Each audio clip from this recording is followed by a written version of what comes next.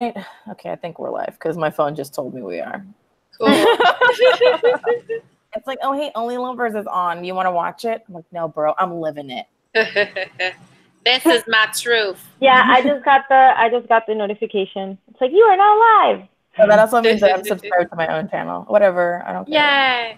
Yay! I support myself. Okay, hi internet. We're Only Lovers Book Club. We read romance. That's it. The end. Goodbye. Yay! And this month, well, we take turns, and this month was Andrea's turn to pick the book, and so she chose. I don't even have it on me. The Night Tiger.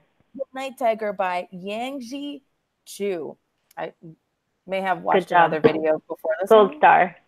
I may have watched a video before this one to learn how to pronounce it. I literally, the minute that you said, we're going to read, I like started panicking because all of a sudden I wasn't sure if I knew how to pronounce her name. So thank you for saving us all. First of all, so the video that I watched was of her, the author, talking. She is regally cute. She is. I posted a picture of the Night Tiger that I took on my balcony, and she was like, oh, those purple flowers look so nice with the book. And I was like, I know. Someone wrote on the post that of like us, of like, oh, that we're having book club tonight. She wrote, I just love this book, really love this book. Yangsze Choo is a great writer. Everybody should also read her other book, The Ghost Bride. And she answered that and put, thank you so much. I'm so happy you enjoyed it. And so I want to write back to her. You got to write back and be like, we already read the Ghost Bride, and that's why we read and this. Christina, we're so excited. Be like, and Christina has been obsessed with finding her own dragon man ever since. Yes, dragon girlfriend. But yes, this book was also just, never mind. Anyway. Tashay's terrified about walking, haunting the plains because she like lost a finger somewhere. Oh my God. This book gave me so many extra fears that I didn't need. I know, it's just a blossom of anxieties.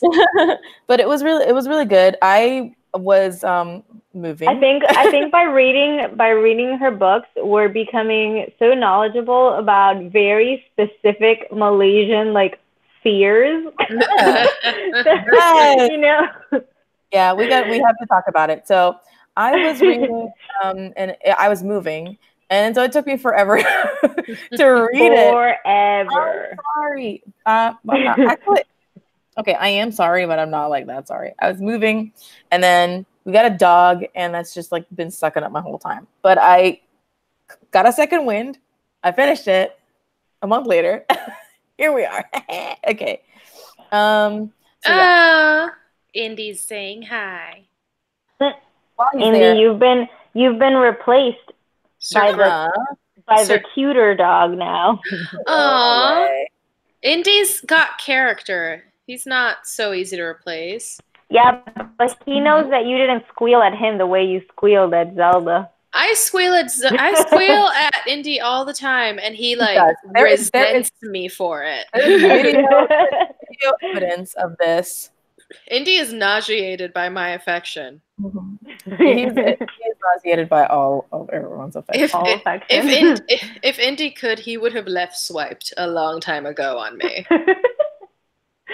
Zelda's just like, yeah, she has no idea what. She doesn't even know how to be a dog.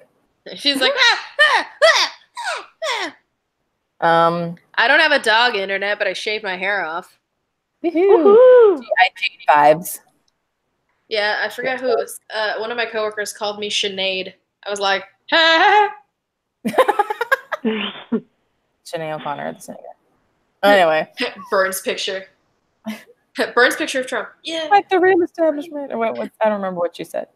Fight the real enemy. Fight the real enemy. Okay, Burns picture of Trump. I'm almost sad you didn't do it. Burns chat with Rosselló. Oh my God. Hashtag ¿Qué nos pasa Puerto Rico? Did you see the video I sent you, the octopus video? Yes.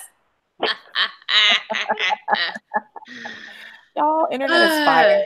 It's like a trash bag full of shit. It's like a shit bag. Can we pull up a photo of a shit bag? With beady little eyes. Oh, sorry, everyone. We put the wrong photo up. My bad. Andrea doesn't always send like memes or videos. Like not as when often. She does. But when she does, they are solid gold. Every time. Oh, I'll have to look it up. We'll put it in the description. Link below. Yeah, check it out. For the very small sector of our followers who both speak Spanish and understand the current political gossip of Puerto Rico. Absolutely, yes. That's who. Very niche section of memes. This is a niche book club, guys. I mean, but the tea is delicious. We gotta give the people what they want. What you want?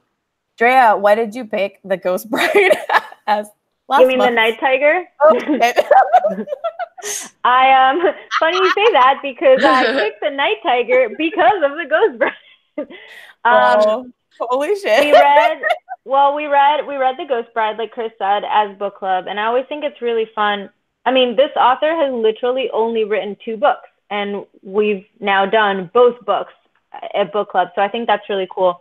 We stand. But also, I just wanted to break up. I mean, listen, I need to bring balance to this group. Christina's books tend to be very, like, porny. Moist?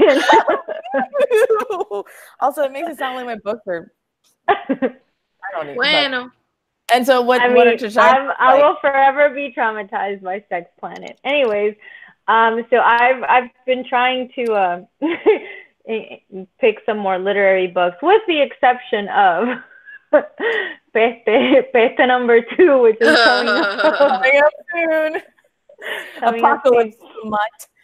Yeah, no, but honestly, like I really I did feel like the Ghost Bride was a lot more romantic, and I thought this book was going to be a little more romantic, kind of in the same line as Ghost Bride. So that was part of the reason why I picked it.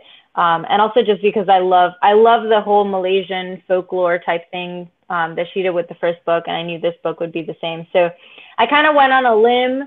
You know, I wasn't really sure how romantic it would be. And I do think that as a pick for romance book club, it might not have been the best, but I did still really enjoy reading it, and I'm really looking forward to talking about it today. Yeah. Wait, what kind of books do I pick? Is it me panicking and being like, guys, I don't know what to choose? You are all over the place. You are just like the eternal surprise. Like, I never know what you're gonna throw at me. We're reading a space opera next time, and it's about chickens, and the eggs they lay is the soulmate of someone else. I'm actually looking at our list, and I'm like, oh, okay, cool. I see what we're reading next. Yeah, okay. The next one I picked is like a period piece, and then I need to figure out what I want to do after that. I kind of want to do a lesbian romance, because I feel like I haven't picked one this year. I want to read some ladies loving each other, but not in a hospital. Cristina Maria. Oh my gosh. Okay. So that's why you picked it, and were you gonna give your like general thoughts, or like I didn't know if we were gonna read the blurb like we usually do, but I can't because I have no internet and also don't have the physical book. I can pull up the Goodreads. Thanks. If that's okay. Andrea, take the wheel. This hangout is yours now. Well, I can't take the wheel because I don't have the Wi-Fi to power the wheel. Okay, like, I'll take the wheel spiritually. Okay. Oh my God! Stop. Okay. Guys. Is that even a tiger? That does not look like a tiger. What is that? Is that a bobcat? It says tiger, but it's definitely not a picture of a tiger. It's a bobcat. It's fine. All right. Go on, Josh. I'm gonna burp. Sorry. That was for you, Internet. Okay. This is from the Goodreads description. Reese Witherspoon. Hello, Sunshine Book Club pick. Amazon Spotlight pick for Best Book of the Month, New York Times and Publishers Weekly bestseller. Starred Kirkus book list and Publishers Weekly reviews. Oh my gosh, everyone was excited about this book. Yeah. A sweeping historical novel about a dance hall girl and an orphan boy whose fates entangle over an old Chinese superstition about men who turn into tigers. When 11-year-old Ren's master dies, he makes one last request of his Chinese houseboy. That Ren find his severed finger, lost years ago in an accident, and reunite it with his body. Asterisk, that old man definitely knew where his finger was. I don't know why he couldn't have just told Ren. We'll talk about it. Ren has 49 days, or else his master's soul will roam the earth, unable to rest in peace. Jilin always wanted to be a doctor, but as a girl in 1930s Malaysia, apprentice dressmaker is a more suitable occupation.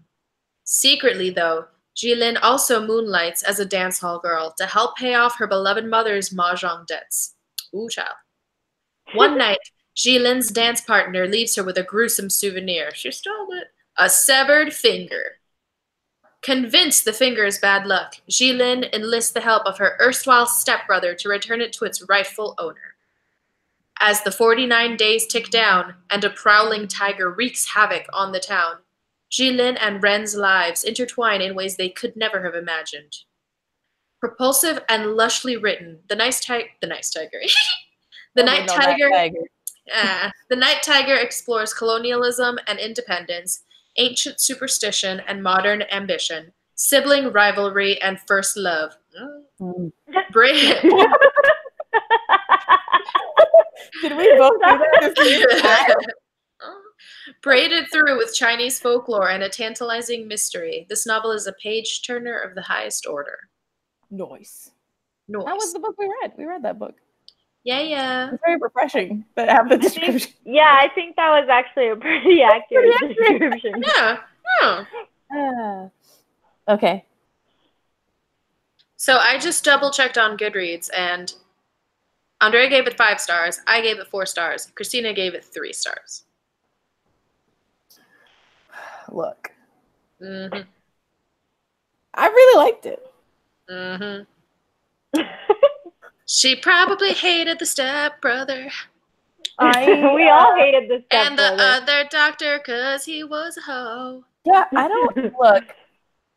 Am I going first? Yes, because you were the lowest rated. It took me the longest to read it because of life, right? But then it also took me the longest to read it because it was hard for me to power through this book. I felt like the first half of the book was... I didn't know why I was reading it. I was really interested, but I wasn't interested in the mystery of... I don't know how to explain it. Oh, my words. I was interested in where the book was going. I wasn't 100% invested in the mystery until about halfway through the book. And then I was like, oh. When the stakes got higher. Yes, absolutely. Because before then, I was just like, I was just watching like a soap opera, basically. Mm-hmm. Or just kind of like watching a J-drama or K-drama where like the main love interest is a jerk. And I don't even know why she's like so into him, basically. I would give my life for Ren, obviously. He was the best part of this book. And I really enjoyed it. And I hate that I didn't enjoy it as much as The Ghost Bride, because I think that it had a lot of things going on. It didn't have enough were-tigers. Is that just me? I was expecting a lot more, but that's not to say it wasn't exciting, but I thought that the supernatural aspects of it were going to be like more present. I think too, like, sorry, not trying to interrupt, but like, I think we all genuinely liked all of the characters in The Ghost Bride for the most part, whereas here the characters you like are in the minority. Mm-hmm. Yeah. Just Ren. Yeah. No, and here I really like Jilin. I liked her. I don't know if that's how you pronounce her name. That's how I was pronouncing it Jilin. I really liked her. I thought she was cute. She needs a to meet some more people. Yeah, I was like, this girl needs some girlfriends. You know, she needs some girls in her life to steer her. But then again, you know, I don't know. I was down for the romance, but I was squicked. Not because he was her stepbrother, but because he was a piece of shit. He was a dick. He was a and dick. You know, like I'm because they're not actually blood related. They grew up together. So, and you know, I at least come from schools, right, Tosh, where you literally grow up with the people that, you know, you grow up with your classmates for your entire life. Like every day. Like I graduated in high school in the school that I went to for 14 years. Yeah. I knew these people from the time I was 5 years old until I was 17. So yeah. Yeah. So the relationship between them, I was down because I'm like, okay, you can like be raised with someone and like, you know, in a different part of life, love them in different ways at different stages of your life. But he was so possessive and like icky and like he didn't know how to take no. I mean, that scene in the hotel. Oof. I was like, this is wrong. You know? It was also one of those things where he wasn't even like passively nice to her in a way where it seemed like he cared about her and then was also cock blocking her. Mm-hmm. He was just like fucking around and doing whatever the fuck he felt like doing, but then was on the DL keeping her trapped at home until he decided that it was time to trap her. Mm-hmm. Yeah, and that really sucked. And I think that it was, I guess, an appropriate for the time kind of thing. It just really dampened I didn't need him to be like a progressive thinker and a, you know, liberator of women, but I felt like he could have been toned down just a little bit. And I also felt that the way that she wrote her gaze for him was just, he's so hot. He's so gorgeous. He's so perfect, like a beautiful porcelain doll. And, you know, and I was like, okay. So another thing that kind of like put me off was that I felt there was a lot of things going on. Not a lot of it connected right away for me. And then it was repetitive. And I was like, okay. And so it took me a while to get to the point where I was reading it because I was actually invested as opposed to this is a reading assignment type, you know, like in my mind, I'm like, I'm just going to push through because I know we're going to talk about it. Yeah. But I like the really scary, spoopy parts, the dream sequences. I like those.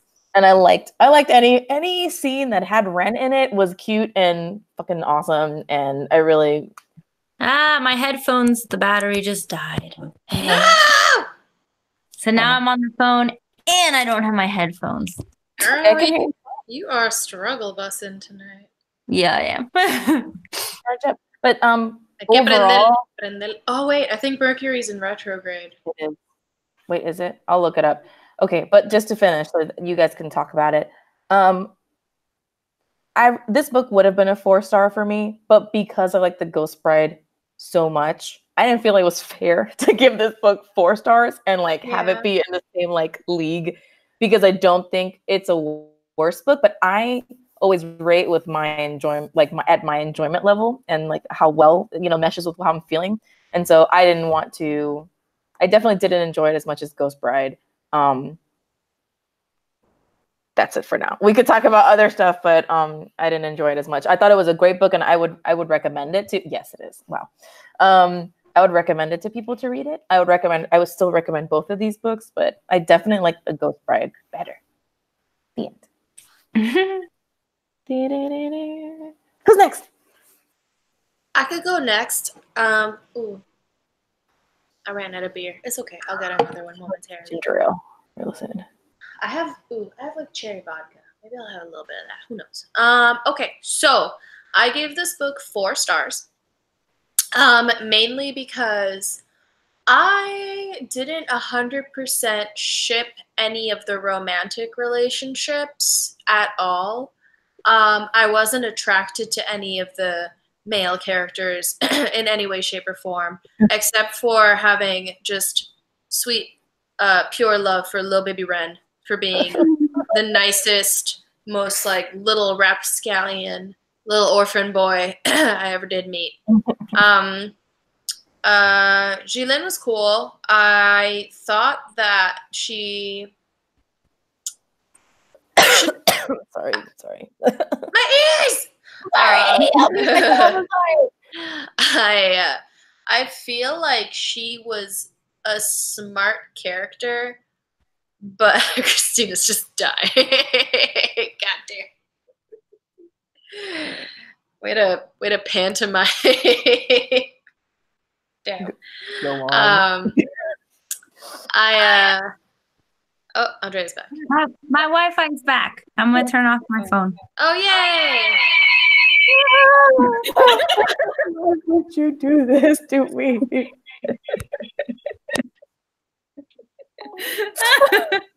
Okay.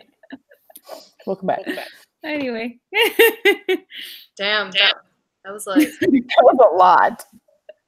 that's my version of my own hell, is me hearing everything I'm saying back at me. It's like, oh God, I'm an idiot. Oh. You're an idiot. Oh no. What am I saying? Oh yeah, okay. So Jilin was cool, and I feel like she was a smart character, but not. I feel like she could have been smarter. Like, I don't know how to explain it. Like, some of the choices she made were just like she was smart enough to have been able to get to school and do all this stuff, but she's like taking the finger out of this dude's pocket for no reason, and then like not really sure how to return it, and then every time she was around any man, she was just like flustered. Like, she couldn't just tell that Robert Choo dude that she wasn't interested. She's just like, oh my God, I guess I'll go on a date with you to make my stepbrother jealous. It's definitely not going to come back to bite me in the ass. Oh no, I guess now you want to propose to me. And she was also like, it was one of those things. Oh my gosh, and it took her so long to figure out that she had to like get the finger back to the grave. Girl, like, she was cutting it close. It did not need to take her that long to figure out what she wanted I was to like, why is this so complicated? I was like, why are we still here? You know? There were like a lot of mysteries wrapped in other mysteries, and it was fun. Like, maybe I'm gonna say like 58% of the way through the book, I like had pretty much guessed what was gonna happen, with like knowing who the real bad guy was, and like trying to guess what was going to end up happening, and like trying to pinpoint like who had been responsible for what murders. I was like, I feel like this is what's happening. And I would be turning to Ivan and being like, so you have no context for what I'm about to say, but I feel like you can't trust this bitch. Yeah. Yeah.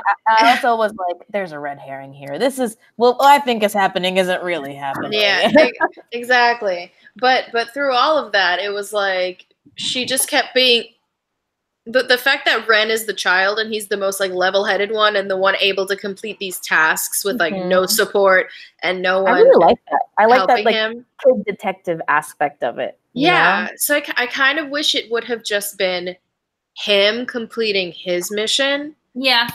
And then like maybe joining with Jilin and trying to like help her get out of some sort of situation.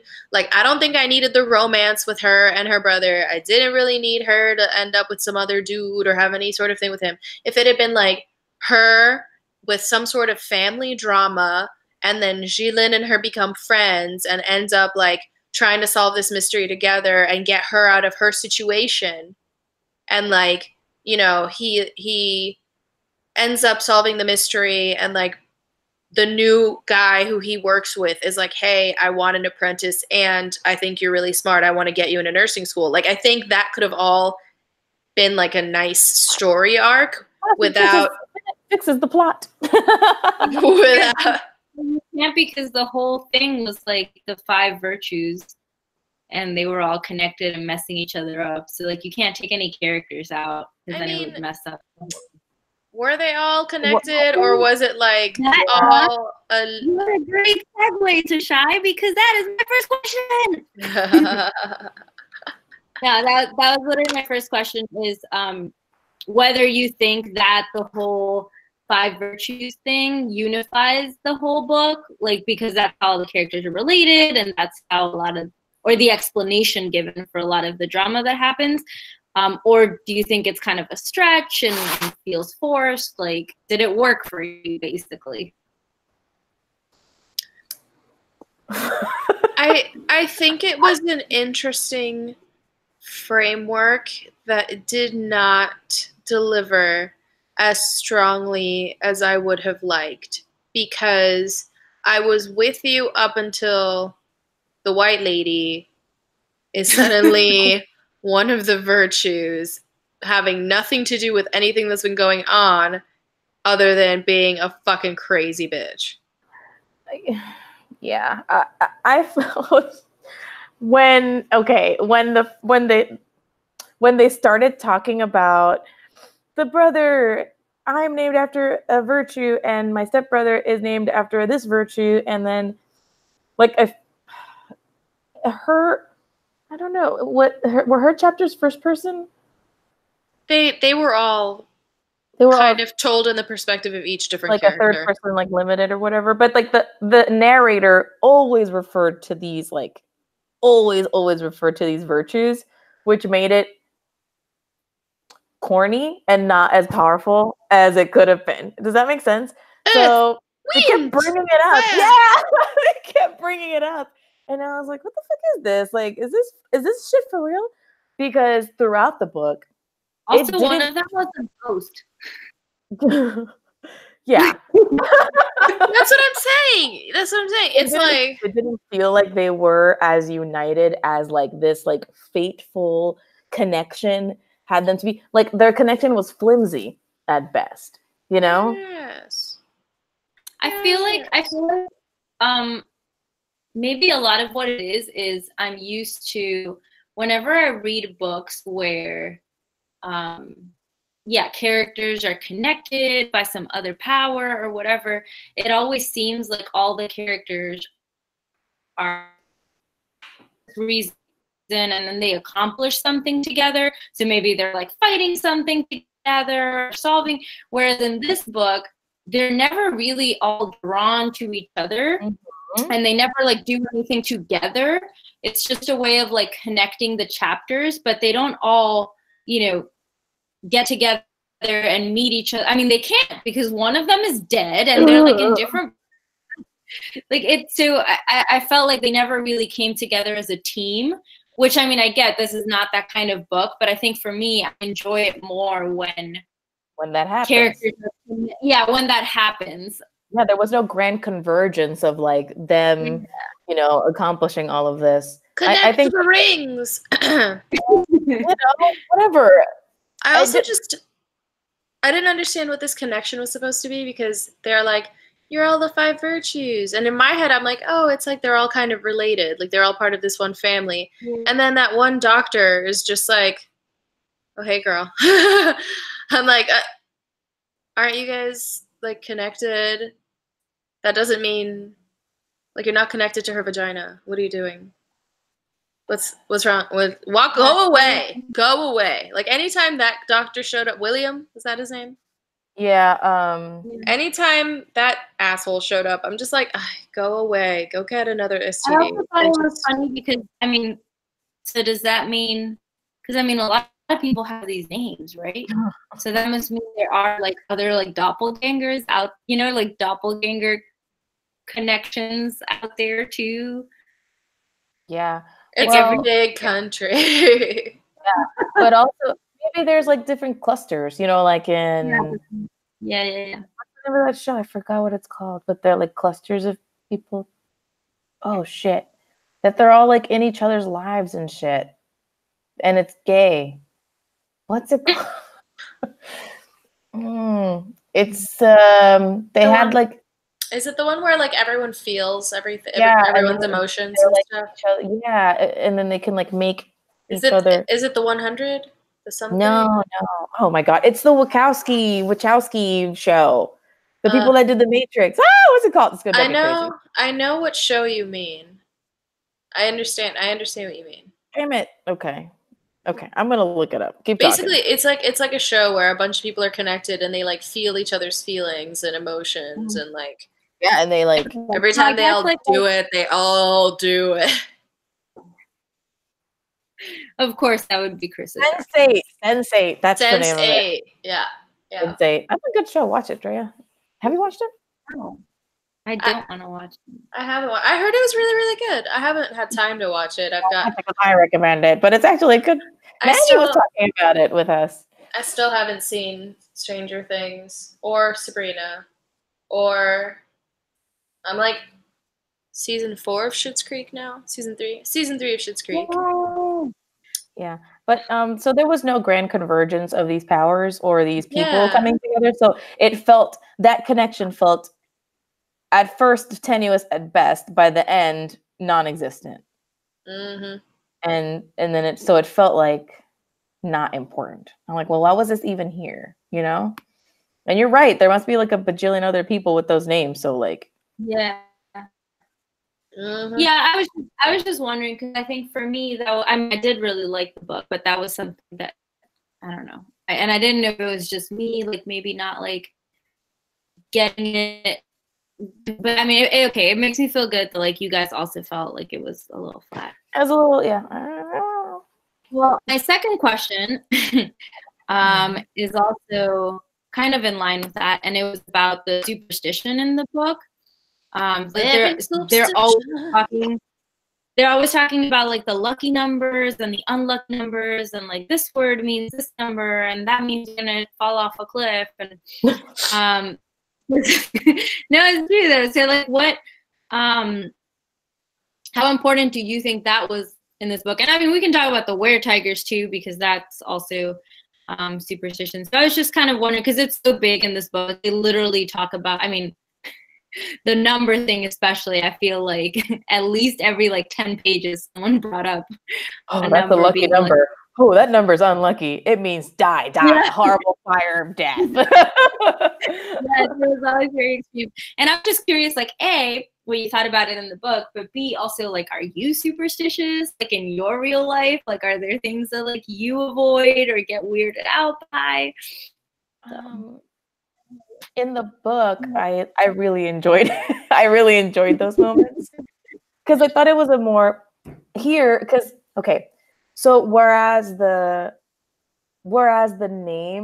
name connection seemed tacked on, the superstition part felt very integral to their language and their culture and their connection, but to each other as a people. So it didn't feel stupid. It felt like, of course, they would think that numbers or, these words are like, bad juju, because I think that's how I am too with certain things, and it wasn't just including the 5 of them. It's like, oh, all of these people or most of these people have like experienced or have believed these things at some point. So I thought that in the book that worked well, and I always loved it when someone kind of like mentioned it. It didn't bother me at all. Whereas whenever they brought up the confusion virtues, I'm like, shut the fuck up about this. So, important. What do you? What are you superstitious about, Kris? What am I superstitious about? I don't know. I probably am superstitious about something real stupid. But plastic bags when you're driving.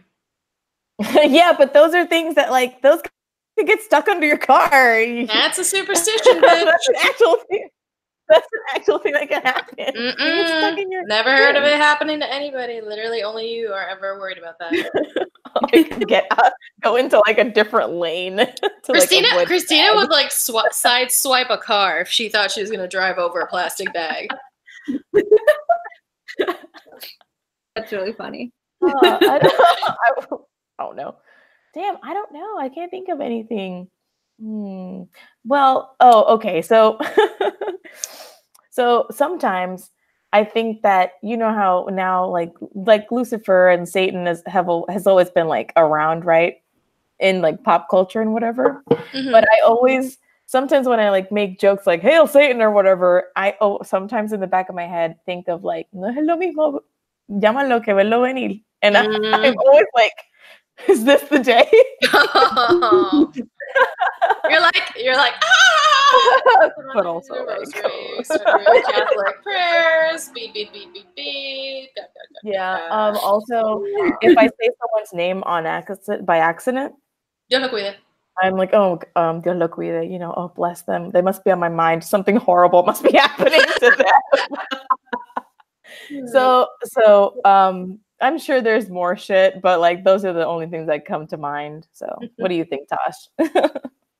I like the integration of the number, like the number beliefs and the superstitions and stuff, just because that is a thing that I know to be culturally true, and like the number 4 is really bad.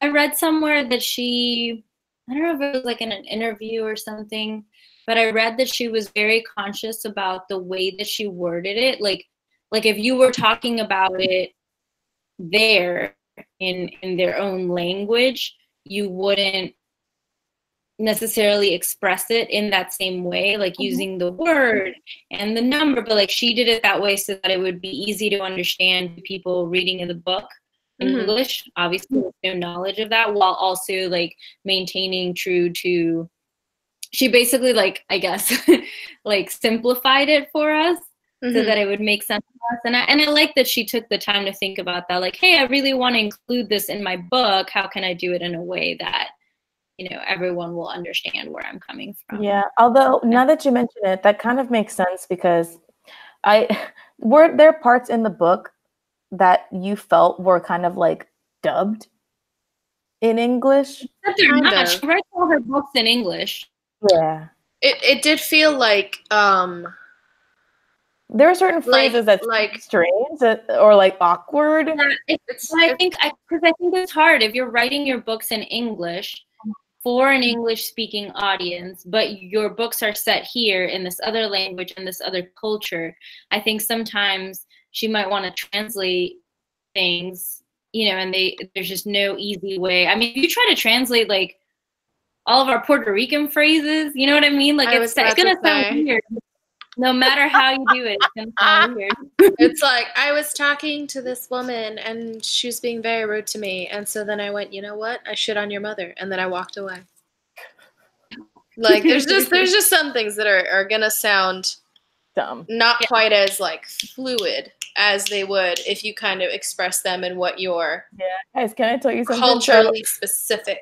We went to this theme park and we went on this ride. This has nothing to do with what we're talking about, but it reminded me of it. And I just think it's really funny, so I'm going to share it with you because it's in Spanish. We're on the so I'm the roller coaster enthusiast in the family. My sister is a champ and went on every single ride with me. And we went on the Anaconda. So of course we start singing that. And then my sister, so then we start trying to translate it and trying to like change the lyrics to be in Spanish.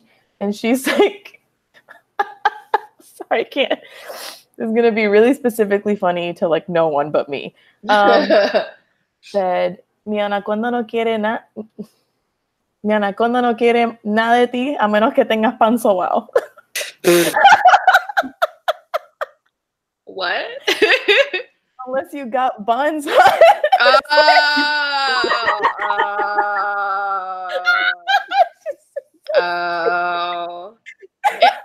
Internet, pan sobao is a kind of bread you can buy in Puerto Rico at the local bakery. It's delicious. It's sold by the loaf, and you can usually make really good sandwiches with it. If you go to the local bodega or sandwich shop, they'll make it with local bread, and that's the kind of bread that is. You're welcome. I always used to translate that as massaged bread. rubbed up bread. Yeah, when I would tell people in the States about it. I was like, yeah, we have two types of bread in Puerto Rico. We have water bread and we have massaged bread. Massaged bread. Rubbed bread or something. We got rubbed up bread. Okay. It's really funny. But do you have any superstitions? Oh, girl, you have no idea the Pandora's box are gonna open up. Give us a peek. Just open the box just a little bit. I have so many. I have so much neuroses. Like, And it's stuff that I have like slowly, you know, when you have lived with someone for like over a year, they eventually start realizing all these little things that you like do for yourself to like calm yourself down. So if I'm stressed out when I'm like walking around, I'll usually count all the steps in between like sidewalk steps, not even cracks, but if there's like a sidewalk that has stones on it and there's like big rocks and then small rocks, I like count all the steps it takes me to get through one, and then I like match it in the next one, and then I match it in the next one.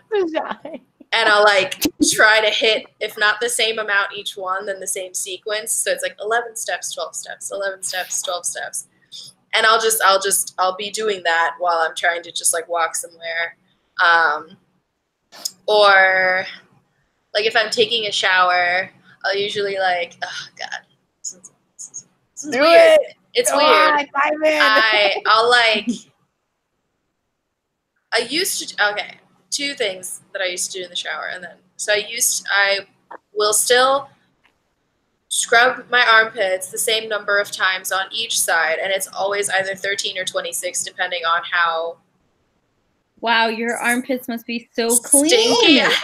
How stinky I am that day, because like 13 is my favorite number, 26 is my birthday, so I'll do like 13 or 26. And then I used to like, if I'd be finishing my shower up and like rinsing and everything, I'd get like a little bit of water in my mouth, and I'd spit like north, south, east, and west before I left the shower. Oh, that's really interesting. I didn't know those things. I don't know. I don't know when that became a thing. And I feel like I started it off when I was younger as like a joke, like, I'm gonna like do this like spell thing or like ritual, and then eventually it got to the point where like if I didn't do it, then it felt weird not doing it. I haven't done the spitting one in a long time, but I still do the like washing and the stepping thing. But these are like your personal. These are me. This is me. This is me having like things that I do that I know are like weird, and there's no specific reason why I do them, but I just do them. Mm-hmm.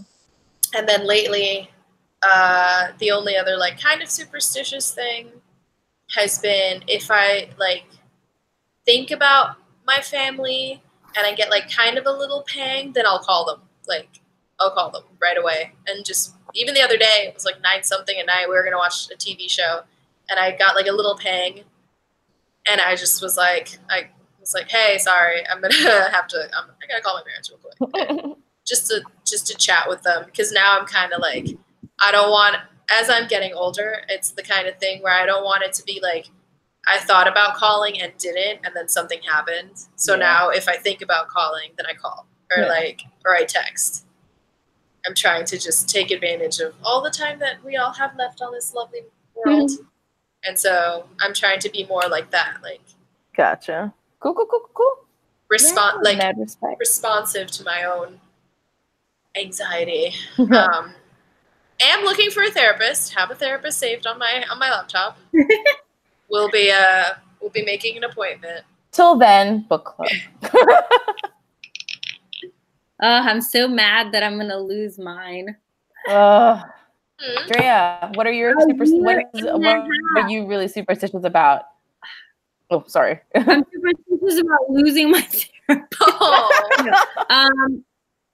No, honestly, I've never really been superstitious about anything. I mean, it's weird. Like I am very anxious, and I do develop anxiety over pretty much everything.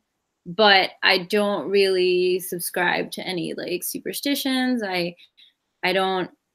I'll be like anxious about everything that's like happening in my life or gonna happen, but I don't think it's because I did something unlucky or like anything like that. I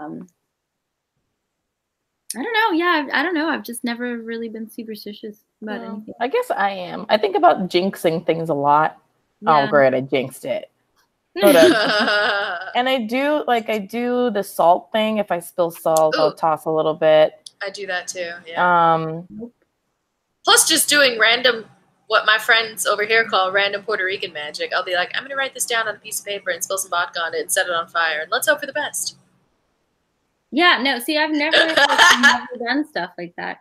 Well, yeah, we used to write stuff down and then burn it in a dry coconut at my grandma's house when we thought we were doing magic. So stupid. Oh my god.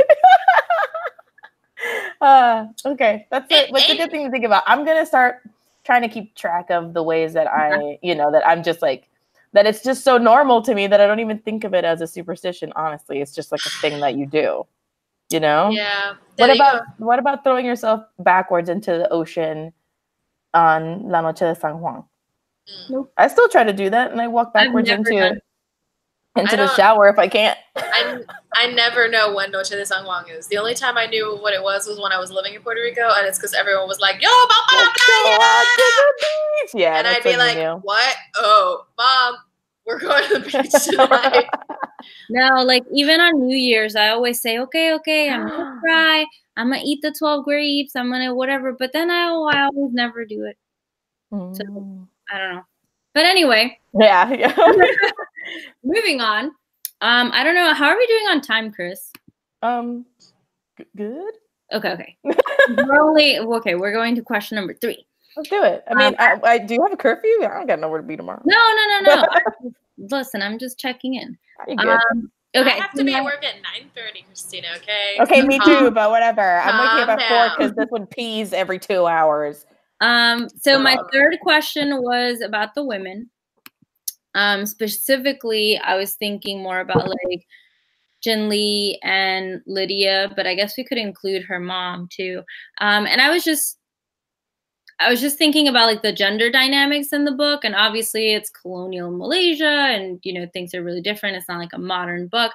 But I was just wondering if you guys thought that, what did you think of the women characters? Did you think they were trying to rebel against like society? Did they just conform to it? Because all of the characters do things that aren't all the girl characters do things that aren't considered like proper, so like Jin Lee like works as like a dance girl and also like wants to study medicine, and Lydia is well, she's a lot of things. Try not to give away too many spoilers. Bitch.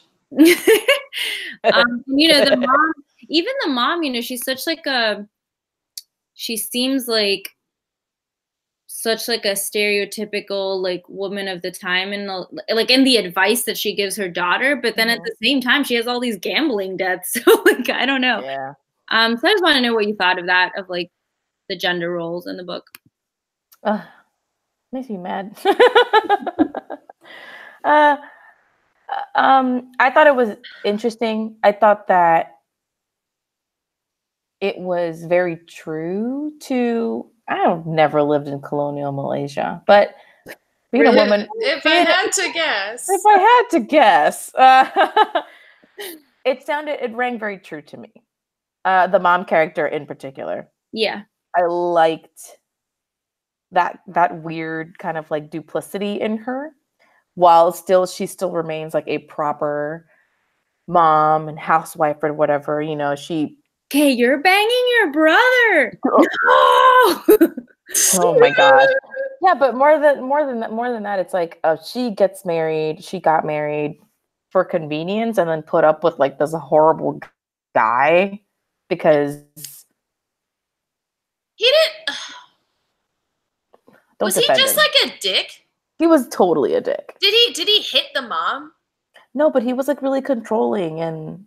Yeah, but he didn't. But he like got into fights with the son, and then they got into a physical fight because the son wanted to fuck his sister, and he was like a controlling dick. But he didn't abuse the mom. I thought he did. I thought it was like alluded to that she had like bruises. Yeah, whenever Jilin accidents. Yeah, whenever Jilin would act out, he would.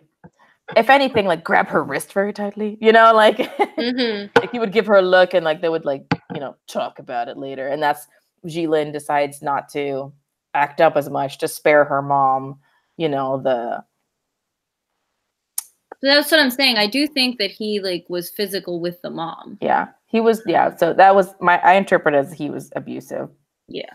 But I did think it was funny that she had all those gambling debts. Because at the end of the day, people gonna people, you know? She was still a person, aside from being a woman that wasn't like free to do whatever she wanted. She had to be married. She had to raise these fucking kids. But she still went out and gambled, got herself into trouble about it. And that really humanized her for me. And it really, you know, and Pride and Prejudice, when like Lizzie's mom is just like super fixated on getting her daughters married, and there's nothing really to redeem her.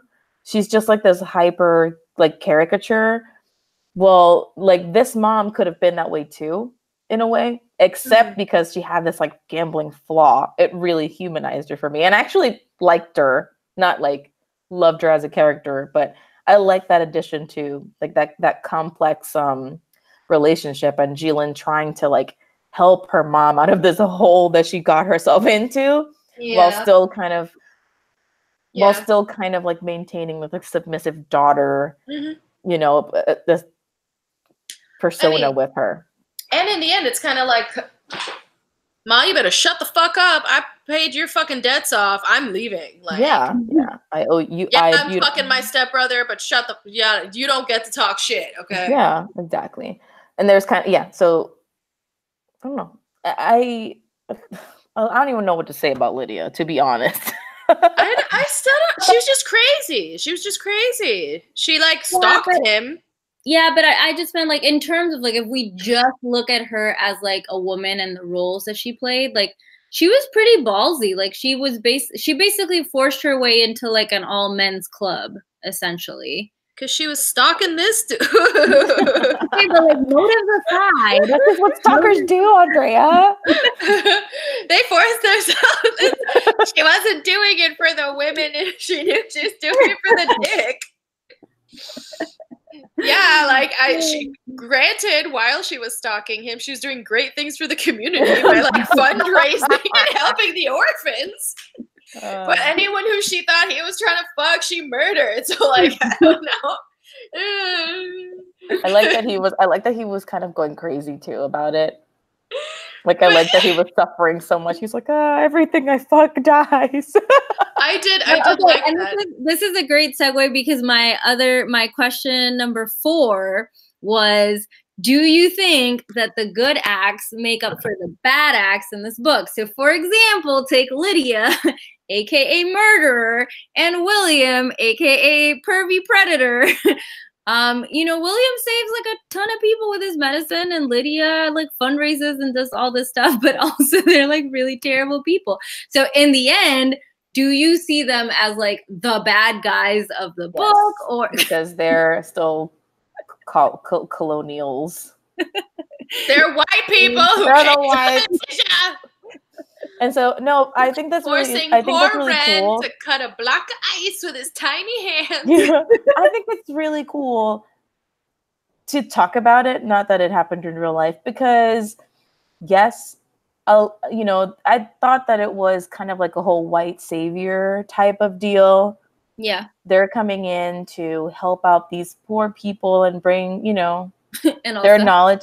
Yeah, and you know, they're meant to, despite their evil deeds or their terrible, you know, they're the good that they did for the community is supposed to outweigh it. And some people might think that, but I don't, because at the end of the day, they're not supposed to be there, period. So that's how I feel about that. Yeah, I thought they sucked. And also they were really annoying and terrible. He was just I'm not sympathetic. Remember when Tashay started reading the book and you hadn't read at all yet, Kris, and she was just sending me messages like, "Hi, he's so gross. He's such a perv. Hi, he's even grosser now. He's even pervier." Because he's like, porque era un bellaco. Era un bellaco who like didn't bring anything great to the table. He was just like a horny dude who practiced medicine, yeah, but because he was a doctor, that's his fucking job. It's not like he was doing it out of the kindness of his heart, like the older man who was helping people in that village, you know, with health problems. A tiger and started eating them.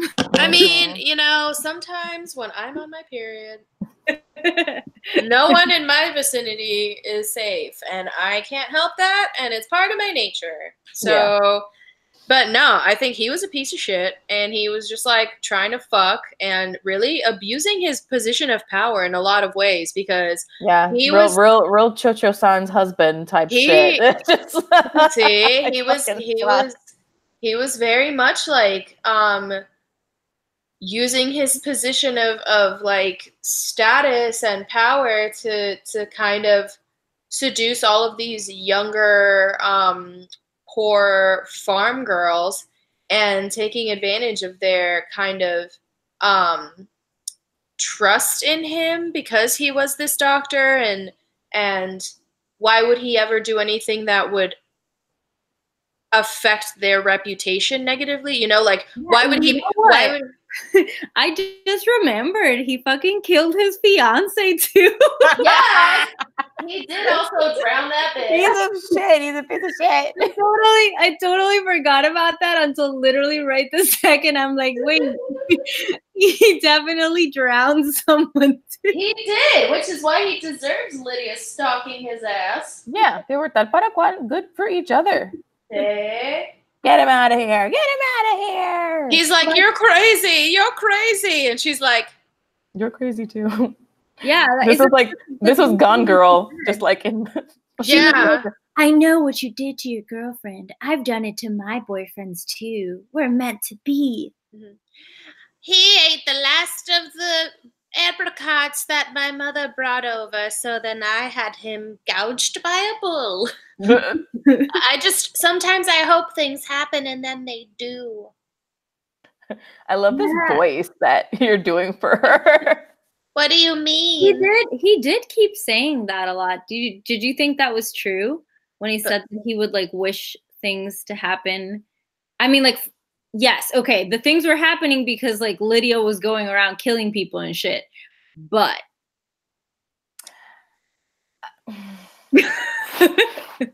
I think it was a play on the whole superstition idea. Yeah. And some things only have power because you believe them to have power. Mm-hmm. And Lydia becomes the like physical manifestation of this wishing for things to happen. And it's the difference between like wishing and doing. Yeah. She's like, oh, sometimes I want things to happen, they happen. And sometimes I want things to happen and I fucking take care of it myself. So it's kind of like the conversation between, do you want to leave things up to fate and wishing, or do you have to sometimes take things into your own hands? I think it was kind of, they were representative of a different interpretation of this whole manifesting. Okay, but throwing a wrench into that, what about the end where the little ghost boy totally decides who dies and who lives? That was so weird. That was weird, right? I also was like, why is that little ghost boy in this story? He's not really doing a lot. He's just kind of waiting for his brother to die. Don't forget about me. I'm still here. Hi. I'm like, oh, are you? Hey, little brother. What are you doing? Why is your hand in your pants? No. You're getting older. Don't forget about me. And fucking Ren is just like, trying to cop a feel. Yeah. About Lydia and William, I just thought they were two crazy white people, and they were connected in a way that in evil that other people weren't connected. All right. Well, my last question was: do you think that oh my God, why can't I say Jilin? Okay, what? Jilin. Jilin. Do you think, I've already said her name like 3 times today, so I don't know why all of a sudden I got like, do you think that Jilin and Shin will get married? And do you want them to? No, and fuck no. You really don't think they're gonna end up married?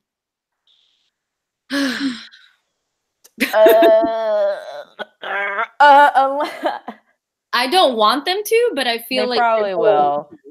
That being said, I hope that they don't. I hope that she gets a girlfriend. Not like a girlfriend, but you know what I mean? I just like, want her to get a fucking job so she can live by her goddamn like, self. live her life. And I want her to try to get a job and for him to be like, why do you need to work? And for her to be like, because I'm a smart person and I'd be a wonderful doctor. And him to be like, but you just are like super hot. And then they get into that fight and then she like moves out. They get into that specific fight. Yeah, that's kind of what I hope would happen too. That the infatuation that they have with each other fades away into reality, and like, okay, this isn't sustainable. She was a ghost because it's the ghost, the were-tiger. Yeah, that infatuation that they have with each other would just like die. And then she'd be like, oh, actually, I deserve better than this. And then not be with him. And then he'd be like, I agree. Yeah, that's my hope. What will probably happen is it will happen, but she'll be stuck in a marriage with him. And then she'll get into gambling debts too. What do you think? That's probably what's going to happen. She's going to end up marrying him, and she's going to resent him for having the career while she's stuck being married, having his goddamn kids. She's going to get a drinking problem, and she's going to talk to the little ghost boy, and then he's going to talk her into like drowning herself so she'll hang out with him forever. Pero she'll like stub her toe on a rock while trying to jump in the river, and then she'll become a were-tiger, and then little Ren will have to come back and try to reunite her toe with the rest of her body. Ren shows up. He's like, again? Yeah. Again? This book was fun, though. Like, now that we're talking about it, it was good fun. Also, we didn't really mention the were-tigers, but I really wanted more of them. There are not enough. There are not enough. I was really upset. I really wanted more of the were-tiger stuff. If anything, it should have been less 5 virtues and more were-tigers. But you know what it was? Because in the book they had there's so many murders. Yeah. There was like the superstitions that were like okay for you to have, like the proper superstitions. And then there were like the superstitions that only like uneducated, poor people that worked in farms had, and like the werewolves, the were-tigers were in that category. Because like, right, like whenever Ren tried to talk to people about it, they were like, "We don't believe in that." People out there who believe in that. The other people, the poor people.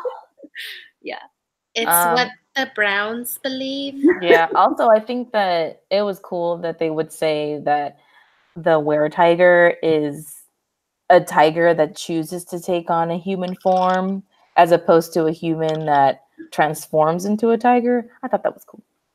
But that might also be because I read that Black Leopard, Red Wolf book, and he's in that book, the leopard is absolutely a leopard that turns into a human from time to time, but still acts and smells as bad as a leopard, apparently. Oh. But also is like super gay and likes having a ton of butt sex.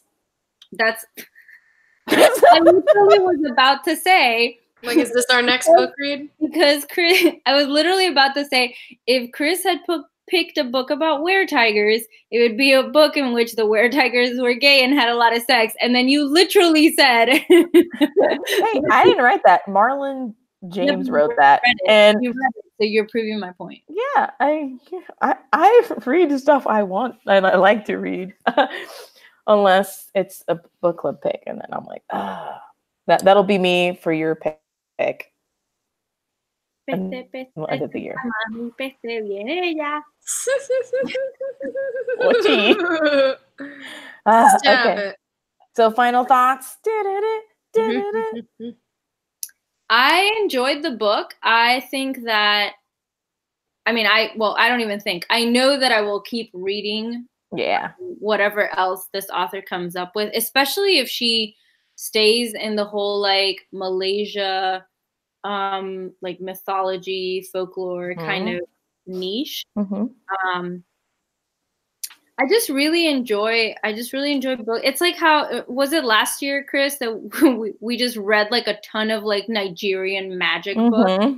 I was like really into it. And it's like it's so specific that I now know all of these like but anyway, so I feel like I'm learning more about the Malaysia of a long time ago through these books, and I really enjoy it. If you learn and you're growing. Yeah. And what about you, Tosh? What was the question? Final thoughts. Said final thoughts. Just saying, I'll keep reading.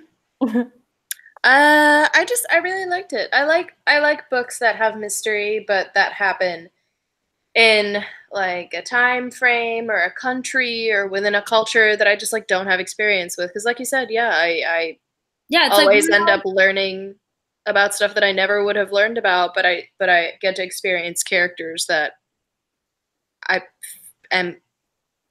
find compelling. And it's like such specific, like I never would have known about the whole Ghost Bride thing.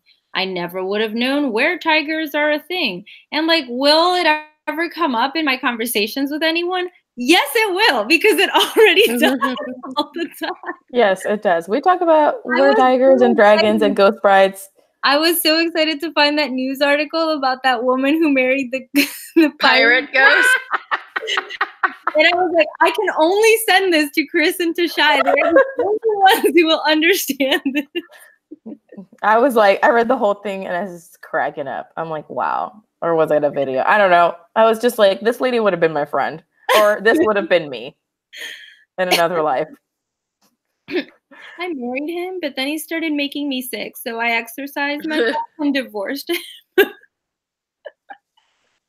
I like this book. I'll keep reading this author's stuff. I hope that, because I'm always here for like Clue, but with like magic, murder mystery and magic. Can you guess who it's a mystery? Did they get mauled by a tiger? Who knows? And they're all like the Confucian things or whatever. It's only decorative. It doesn't really mean anything. Yeah. I'm sorry. I'm sorry. Yeah, I would recommend this book to people. Just a cool, just like a quick read, unless you're me and you take a month to read it. A quick read. Yeah. So go ahead and read it, internet. Check it out. I mean, we liked it. You wanna tell everyone what's coming up next? What's coming up next, you say? I need to find that fucking book. I gotta find it. Do you like Grey's Anatomy? Do you like lesbians? Well, have I got the book for you? I'm kidding. Andrea and I went to the Virginia Festival of the Book, and we went to a romance panel. I dragged her to that. And there specifically a queer romance. Queer romance. And so we decided that we needed this book because it was cool. And it mirrored stuff in the author's life. And we're just like, how true to... Yeah, this is what happened is I wasn't going to buy any book there. But this one author... First of all, she looked really badass. Like she was our favorite. Like during That's her. Yeah.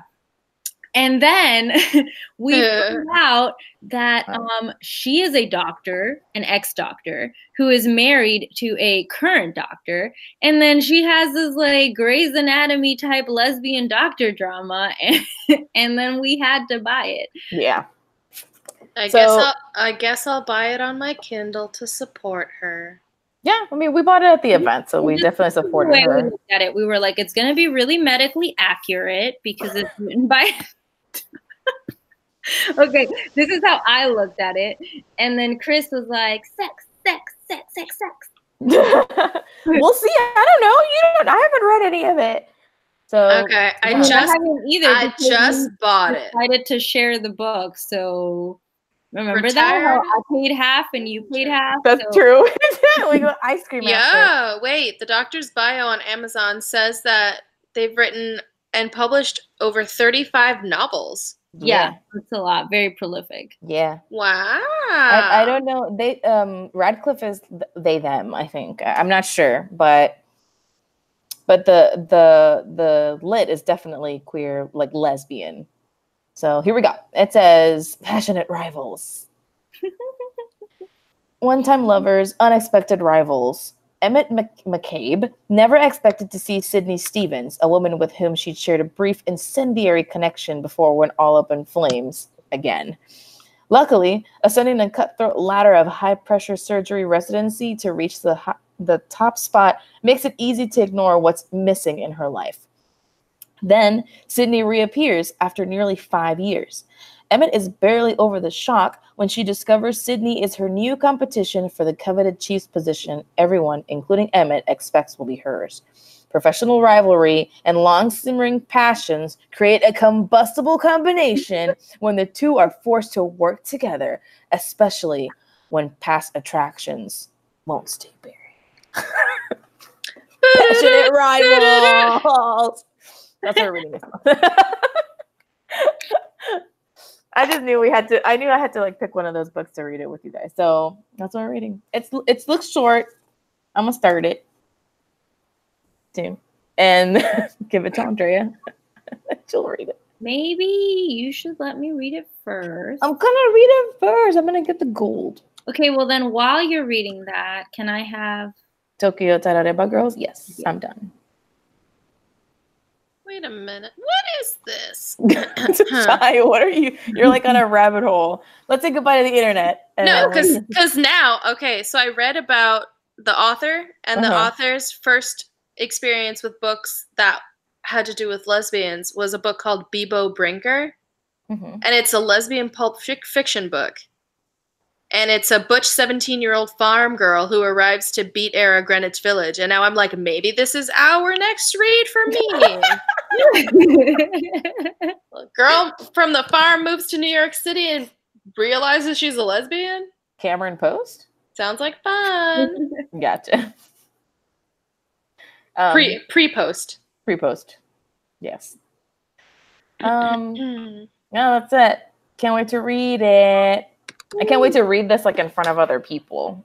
I almost never have like a saucy book. Like the last saucy book I had was that do you want to start a scandal?